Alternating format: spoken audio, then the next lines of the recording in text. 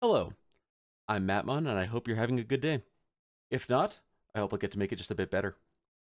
This is going to be a shorter tutorial on importing an existing Minecraft profile or install from Curseforge to Modrinth. Specifically, this video uses the PageMaster mod pack as an example because the Curse launcher will prevent it from launching properly due to a Java configuration bug. But you will have your own reasons and your own packs. This method should work with any Curseforge pack. You're going to need both the Curseforge and the Modrinth apps installed. Links for both are in the description in case you're missing one. The first step is to make sure that you have your mod pack of choice either installed or built in the Curseforge launcher.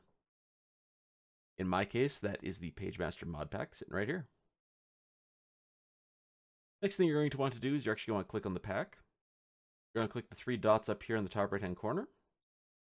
You're going to go to Open Folder. In here, you're going to want to take note of two things. The first one being the full path. In my case, it goes into the C drive, users, my name, Curseforge, Minecraft. And the second thing you're going to want to take note of is this right here.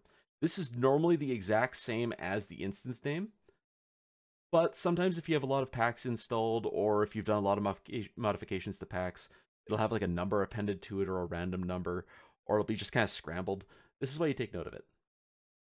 Once you have confirmed both the path and instance name, you can close this and you can close your Curseforge launcher. We're going to load up into the Modrinth app next. Once Modrinth loads up, you should see a screen similar to what I do now. Click the plus symbol in the bottom left-hand corner. Once here, you're going to want to import from another launcher, so you're going to click the Import from Launcher button here. Modrinth does support a number of launchers, but in this case, we're going to be using the Curseforge launcher. Click that, and this is where we confirm that path that we were talking about before. This is the exact same path. And you'll see that I have a PageMaster profile name down here.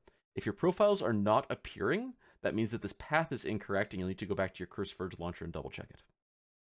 Once you have confirmed the profile that you want to import, simply place a check mark beside it. You click the import button in the bottom left-hand corner. This process should be very quick as you aren't actually downloading anything, you're copying from an existing file in your drive.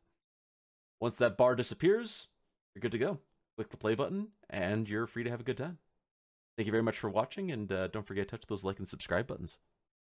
Have a good day.